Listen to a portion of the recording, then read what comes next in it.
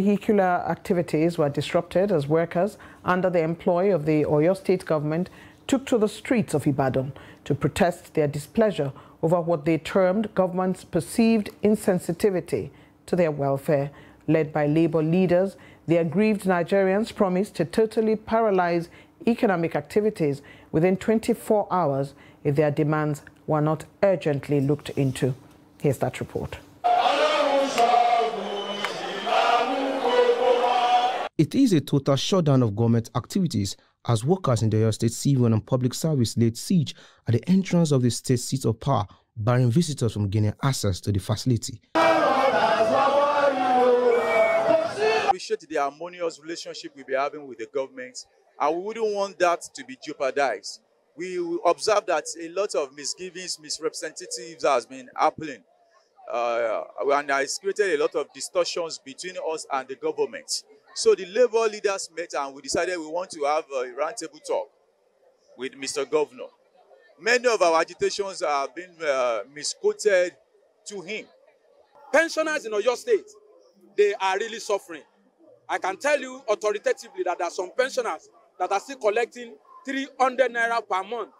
Please, I would like to repeat that, 300 naira per month for some pensioners. From where we are standing here in Secretariat to bus stop, 350 naira will not take you, whether it is on Okada or Keke, to and fro. The aggrieved workers kicked against the inability of government to properly review salaries and pensions, no remittance of deductions, amongst all the contentious issues they said have made life unbearable for them. What we want is government should come out, most especially Oyo State. It's very unfortunate that Oyo State is a space extra state. Yes, we are still lacking behind. The government should be sensitive to our plight, in the sense that how are these workers coming to work every day? Most of them trek kilometers before they get to their place of work. There's no pensioner in Oyo State that does not have areas of pension and gratuity to collect. As I speak with you, we have unpaid gratuities from the year 2014 to date. The workers further took their message to the streets, disrupting vehicle movement and grounding business activities. Armed with placards bearing various inscriptions, they called out the government at all levels to put the interests of the ordinary Nigerian at heart. So we are out telling the Oyo State government that for as long as you deduct salaries of Oyo State workers without remitting to their various cooperative societies, without remitting check-off deals to the various trade unions, you are a rogue government. Meanwhile, Special Advisor to the Oyo State Governor on Labour Affairs, Adebayo Titilola Sodo, has assured workers of government's commitment to their welfare. The former Labour leader was reacting to the protest embarked by the workers in the civil and public service.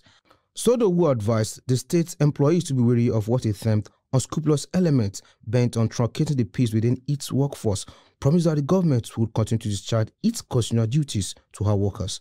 Of course, there was a time we were owing them deduction areas. We had 6 and 4 has been paid since last week. So I wonder why anybody will now go on the streets for something that you have already received. And when we are talking of review of pensions, this government met several areas of entitlements on ground, which we have cleared. Some people are claiming that someone reviewed pensions for them sometime. That person never paid. It's this government who came in and started paying the reviews they got then. And the government is not ready to do a review that it will not be able to meet.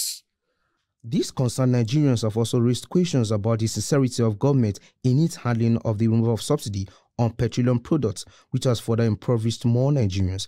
They say they will not fold their arms and watch the lives of Nigerians' best brains stuffed out due to government's alleged insensitivity and negligence.